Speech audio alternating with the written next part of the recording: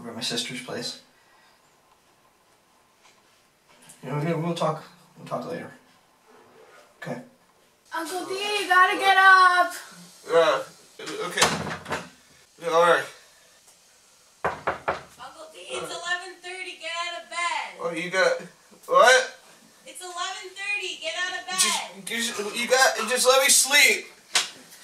It's 11:30. Get out of bed. Let me sleep. You guys are free. Let me sleep.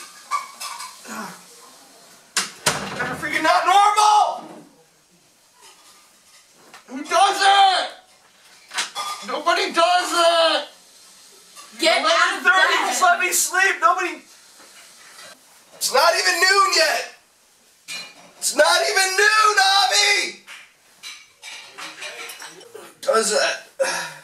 What's so important that you have to wake me up? The cleaning lady's been here since 9 o'clock. I'll clean the room. She needs to clean this room. It's the last room. No, I'll clean it. It's fine. I don't need a...